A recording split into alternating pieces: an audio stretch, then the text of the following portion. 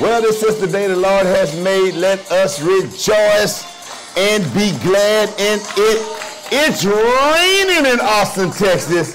Let it rain. Amen. Thank you so much for tuning in. I'll give some of you guys a few moments to come on.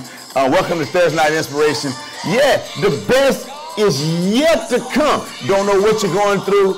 Don't know what the enemy has thrown your way. But I'm telling you, if you trust the Lord, lean not to your own understanding, but acknowledge him in all your ways. He shall direct your path. I want to encourage somebody tonight. The best is yet to come. Don't give up on God, because he will not give up on you. Once again, I'm Pastor Ed, the senior pastor of the Love Center Bible Fellowship Church right here in Austin, Texas. And I am the founder of Reynolds Ministries. Thank you for stopping by on tonight and being a part of Thursday Night Inspiration. But before I go any farther, I have to just take a few moments out to really thank the 500 plus of you who sent me birthday wishes on yesterday. I was overwhelmed with joy, overwhelmed with so much love that came from so many different people. So I know I can't get to everybody and say thank you, but I just wanted to take a few minutes out and say thank you to all of my friends from everywhere who sent me text messages, emails, who sent messages by way of home and pigeon. However you did it, I want to thank you for doing that. You took out of your day to send me a well wish. Thank you to all of those who sold into my life. My Cash App was just flipping all night long. Thank you so much. I appreciate the monetary gifts. And then let me give a huge shout out to my church family. Could you put your hands together? Amen. Yes, yes, yes. Put your hands together and thank the greatest church. You know what? I had an opportunity to go back to Houston and serve there at NLC, but I'm so glad that Vicki and I decided to stay here in Austin and pastor the greatest church in the world. Can we give them another big hand clap to my church family who made my 53rd birthday the best that I have ever experienced. Thank you for all your love. Thank you for your monetary gifts. Thank you for all the food and the place. You turned it into, you know, a beautiful place of celebration for me on this past Sunday. And I want to thank you to my friends who drove in from Houston or wherever you came from. You didn't have to do that. Thank you for taking the time out of your morning to come be a part of my birthday celebration. It was amazing. Once again, to everybody, I speak the 100-fold return on everything you did, your time, your talent, your treasure, all the seed that you sowed on that week, on that day. I want to appreciate you for it. Let me give some shout outs. Thank you, Jared. Happy birthday to me, man. You know, I started celebrating my birthday at the end of September. Praise the Lord. And here's why. Let me say something about that. Listen, for 20-something years, you know, I worked for a ministry. I wasn't able to celebrate my birthday because this is the time that they have their conference, and every year I would be working during the conference. And so, listen, I've decided that for the next 50 of my birthdays, I'm going to do it big. I'm going to do it long. Amen. Praise the Lord. Because, listen, birthdays are a gift from the Lord, and we should celebrate them as much as we possibly can. Big shout outs, Jared. Good to see you, my brother. To my beautiful cousin, Janice, God bless you. Good to see you, Wilma. Hey, Wilma, I know you were looking for me the other day. I had to bust a move. Amen. I came to look for you, but you was not up there. They said you was eating breakfast. Amen. I don't understand how you could be eating breakfast at that time in the morning. But good to see you, Wilma. And also, let's see who else is out there. Good to see you, John Troy. Amen. I think you're in Chicago, John. I think you may be in Chicago. No, that's Troy. Okay, West Coast. Amen. But anyway, Wayne, good to see you. God bless you. Hey, y'all, happy birthday for my beautiful wife. Y'all give Sister Vicki a big hand clap. Amen. Oh, listen.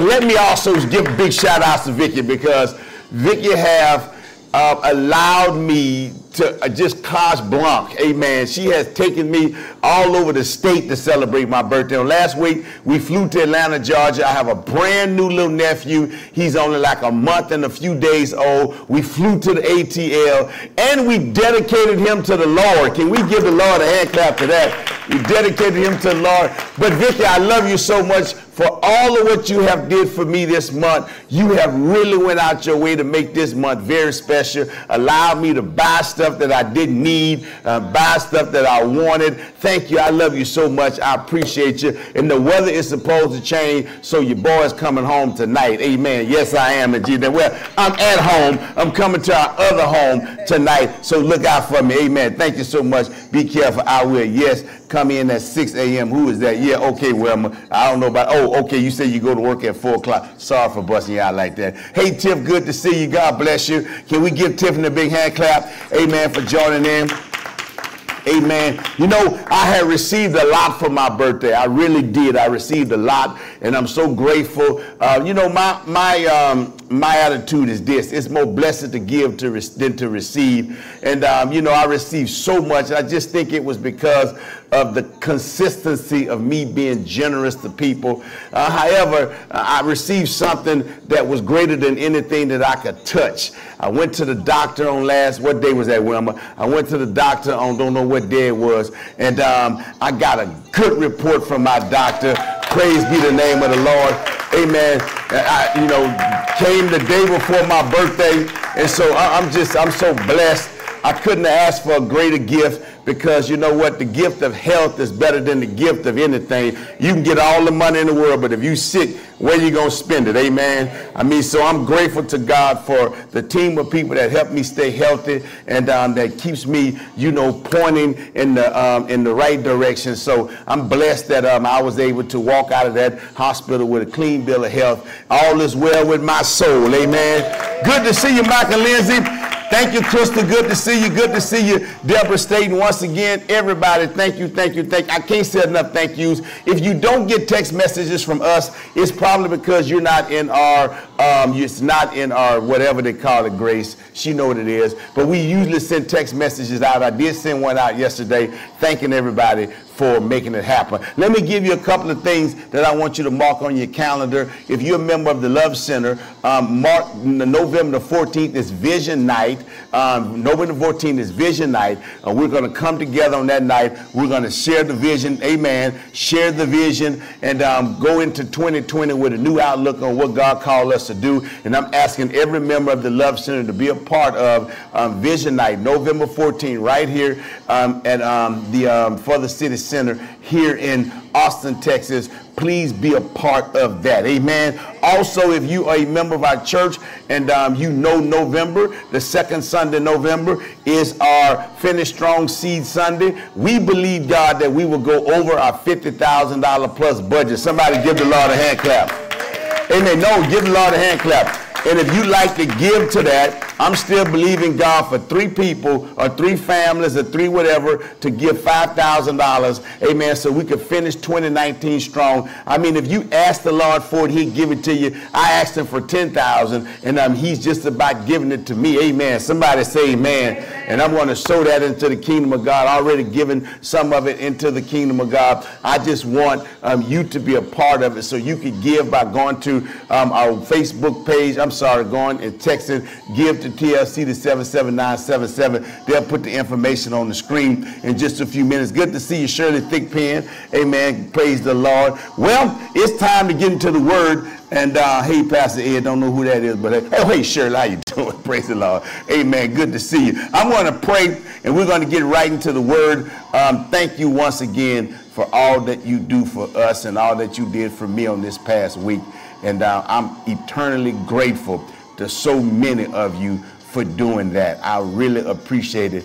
And especially for those of you who are outside the parameter of our church. You're not a member, but you're just a friend. You're just a partner. You thought it was befitting to let me know how much you loved and appreciate me in a very tangible way. And I just want to say thank you. You didn't have to send money from Atlanta. You didn't have to send money from all the different cities you sent it from. You did it because you recognized that I was worthy to be honored in that way. So thank you, thank you, thank you.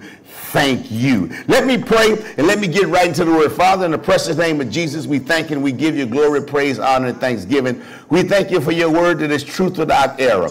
And Father, we thank you that the hearer of the word will become a doer. And we thank you that our lives will never, ever be the same. In Jesus' precious mighty name, somebody shout amen. Guys, do me a huge favor. Won't you go ahead and share the video, like the video, share, and invite someone to watch. Like, share, and invite. Do it right now. Like, share, and invite. Let's get the gospel spread around the country. Amen. Go with me in your Bible to the book of Psalms 100, verse number 5. Psalms 100. Verse number 5, and I want to continue in my teaching on the power of praise and worship. And I begin this series out of a desire to see people more thirsty and more hungry after the things of God. I think we take for granted several things in the Word of God that are vitally important for us to reach our full potential of experiencing who God is. We know how to use our faith. We know how to pray. But unfortunately, when you look at a Sunday morning service, in some instances,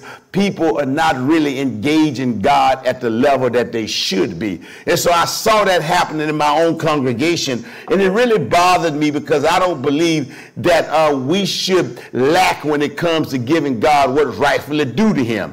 That we should be willing, regardless of what we're going through, to give God the praise that's due to him. And so I began this series, and I'm going to end the year with this series because I want us to go into 2020 with an attitude of gratitude and learning how to praise God in spite of what we go through. We all will go through stuff. We will all experience storms in our life that we do not want to experience. However, we know that there's a God out there, that's a God that exists, that he could bring us through in this storm. If I'm going to be in a storm, I want to be in it with God on the boat. Amen. Somebody ought to say amen to that. And so Psalms 100, verse number 1 through 5, make a joyful noise unto the Lord, all ye presence with singing. Know ye that the Lord, he is good. Somebody shout, he is good. Come on, everybody shout, he is good. Shout it for me one more time. He is good. Come on, shout it one more time. Know ye that the Lord, he is good. It is people, he is good. He that had made us and not us ourselves, and not we ourselves. We are his people and the sheep of his pasture. Enter into his gates with thanksgiving and into his courts with praise. Be thankful unto him and do what, class? Bless his name. Somebody shout, bless the name of the Lord. So he said, bless his name, for the Lord is good, his mercy endureth forever, and his truth endureth to all generations. Now go to John 4, verse number 23. Once again, we're talking about an attitude of gratitude and learning how to worship and praise God in spite of. Now, as I said a few moments ago, that we go through stuff. You can put your ribbon right there, but I want to go to Psalms 34:19 because the question was asked of me by a precious sister that's going through something in her life. She said, Pastor, why does it look like, those of us who serve the Lord look like we go through more than those who don't? Well, let's make sure we get a clear picture of what happens to the life of the believer. Number one, God does not put anything on us.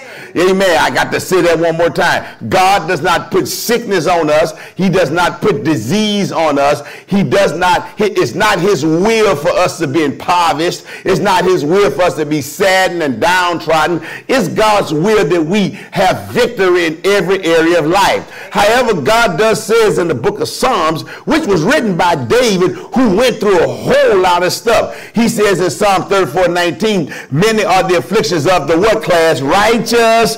But many, he didn't say a few afflictions. He said many are the afflictions of the what? Righteous. But he makes a promise that he shall deliver us out of them all. Somebody ought to shout amen to that. That God makes a promise to the believer that even though we go through stuff in life, that he is going to deliver us out of them. So we got to know that there is the possibility that a storm may blow up with our name on it, may brew up with our name on it. And just here recently, a very dear friend of mine, they're experiencing a storm right now that I would never have to experience because I don't have kids. But it's one thing I want to say about that family is how inspired I was by how they stood and how they still praise God and still worship him in the midst of the storm. It was very inspirational to me because what I see in the life of a lot of church folk is when they go through something, instead of them running to God, they run from God. Amen. Somebody say amen. In the steadfastness, we got to learn to be steadfast in the midst of circumstances. We have to learn how to stand our ground. Somebody shout, stand our ground. So watch what it says here in John 4, verse number 23. But the hour cometh, and now is, when the true worshiper shall worship the Father in spirit and in what class? Truth. For the Father seeketh such a worshiper as such to worship him. God is a spirit. God is a what class? Spirit. And they that worship him must worship him how? In spirit and what else class? In truth. So we worship God in spirit because we are spirit. We are spirit. And God says he requires of us to worship him. Now check this out, guys. If we are spirits, that means worship is a spiritual thing. Amen. Come on, everybody shout amen. Worship is a what? Spiritual thing. And if it's a spiritual thing, that means it has the ability to do things in the spirit realm that we're not able to do. Can I get somebody to say amen? That I cannot operate in the natural and try to use natural means to fight spiritual battles. I cannot use natural means. Now, I come from, I come from a generation where if somebody threatened you, you didn't punk out, amen? I mean, either you put your dukes up or you get beat down, amen? That's just the truth of the matter, amen? However, when we're dealing with spiritual things, we have to use spiritual weapons to fight spiritual battles. Unfortunately, there's a lot of folk who go to church, they don't even know they're in a battle. Because they've never been taught about the spirit realm. Amen. All they ever been taught about is what they see. And a lot of them, they're fighting battles, oh glory to God, against people, and it's not the people that they ought to be waging war against. Amen. Because the devil, he will use anybody he can to derail the believer from living out their purpose. Amen. He will use accusations. He will use persecution. He would do all kinds of stuff to try to keep the believer from experiencing the fullness of who God is. That is why when you come into the kingdom and when you leave the world, you better make sure you gird it up, because the enemy, he's going to work day and night to try to drag you back to the place God delivered you from. Somebody shout, the devil is a liar. I refuse to go back to the dope house. Amen. I refuse to go back to the whorehouse or whatever house I was hanging out in. I refuse to go back to it, because God's grace and his mercy and endure forever. And he brought me out for such a time as this. And I'm not backing off of what I believe just because a few carnal-minded people don't understand why I want to serve God. Why not serve God? I served the world and it didn't pay me absolutely nothing but headache and heartache. Since I've been on this side, life has not been perfect. It has not been good, but God has brought me out. Amen. Oh, glory to God. Hallelujah. I say glory to God. Glory to God. Somebody shout glory to God. Glory to God. So we are spirits and we're in a spiritual battle. And we use spiritual weapons to fight the battle. Amen. This is not about bows and arrows and guns, because the first attack that the devil launches on the believer is the attack of the mind. Amen. And I say this all the time, if you can whip him in your thinking, you can whip him in your life. Amen. Amen. So we've been talking about this praise and about this worship.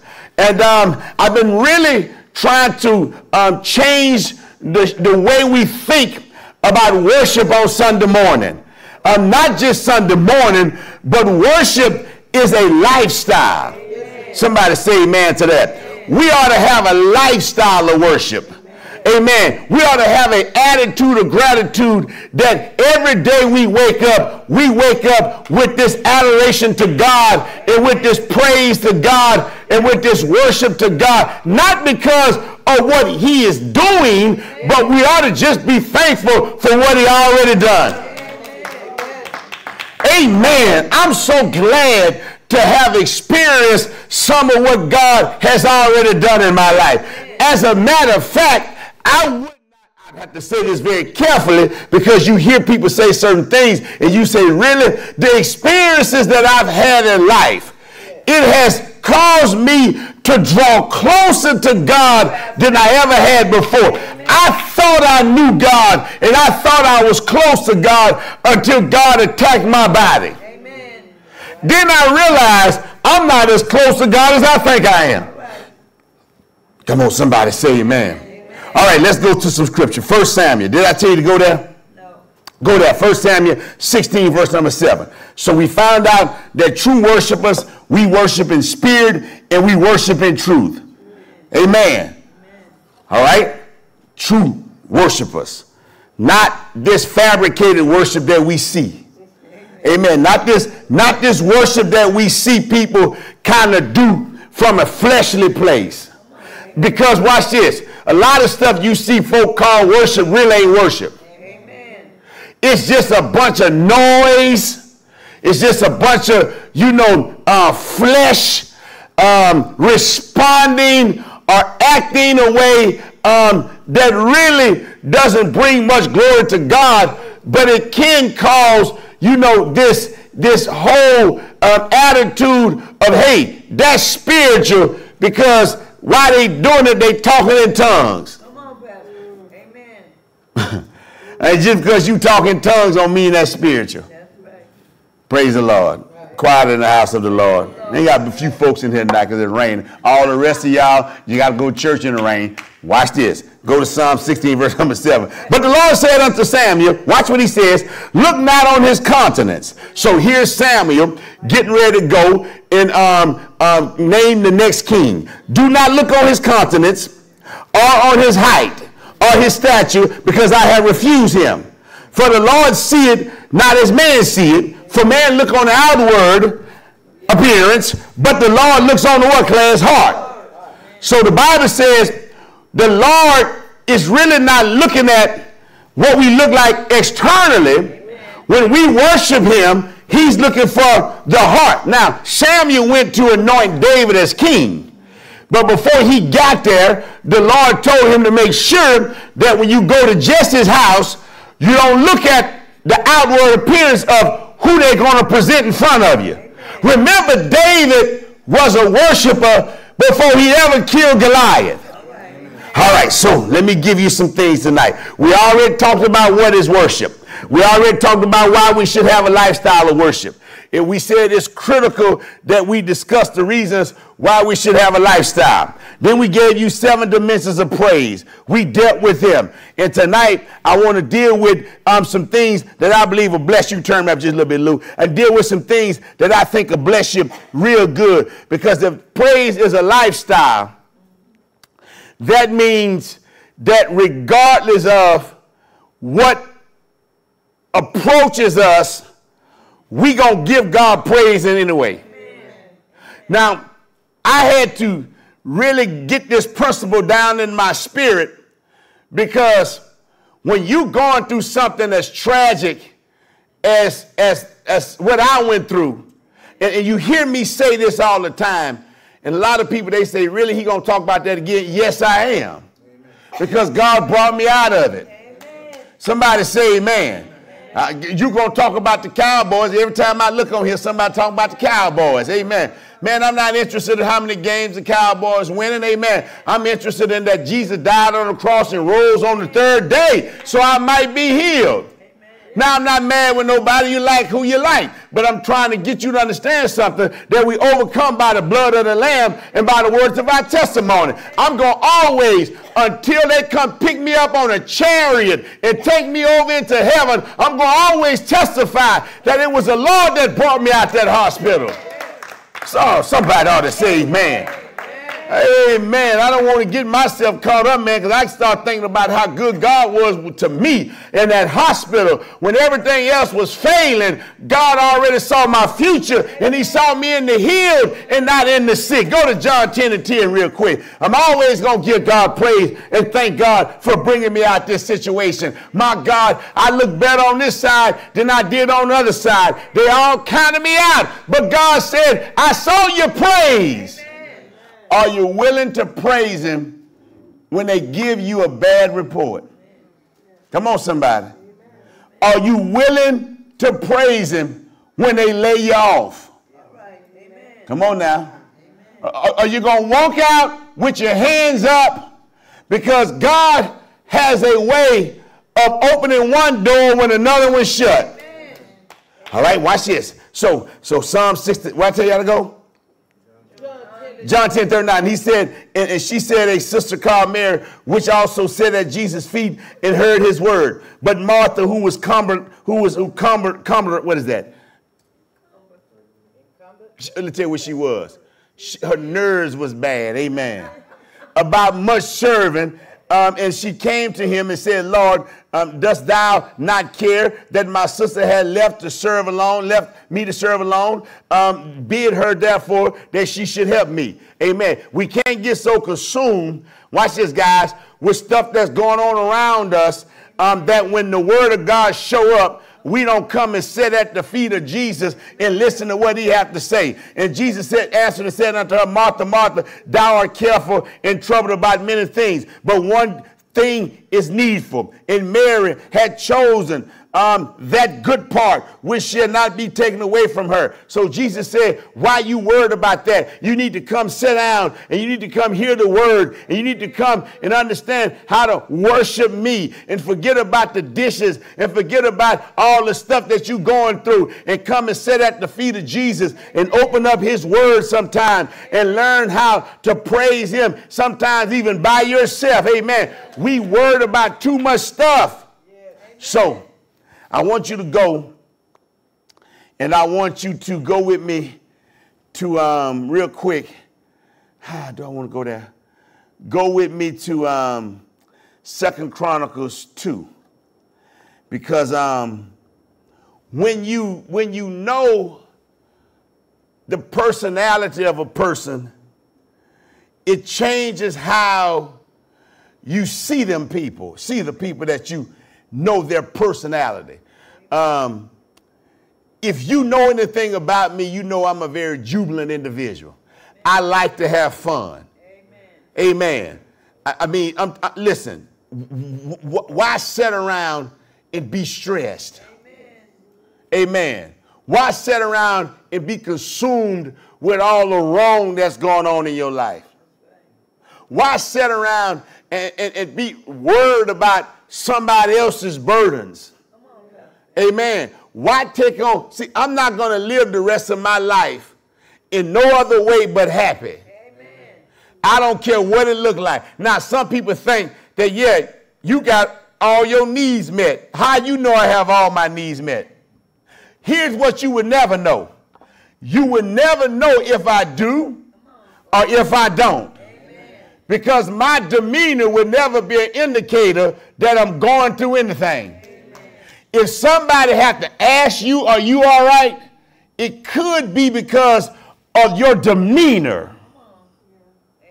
Because even though you may not feel like it, God still deserves you to be a light in dark places. All right, so watch this right here. Go. So if you know me, you know several things about me. Number one, I'm very jubilant. Now, I mean, it takes a whole lot to run me hot. I usually don't get angry. I just don't believe that you should waste energy being angry. And that may be a bad thing because you know, you can be angry, but the Bible said don't sin. And I think when you don't express anger sometimes, or frustration, people take advantage of you. You know what I'm saying? And as a pastor, you know, you got to be careful. It's a thin line that you have to have when you deal with people, because some people wear their feelings on their shoulders. They don't know how to take correction as corrective criticism.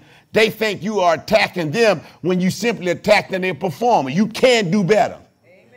But if they're emotional, they carry their feelings on their shoulder, and everything calls them, you know, to be uptight and to be upset. You know, they pick up their marbles and they run in the house, but they don't win the game. I don't want to be around people like that.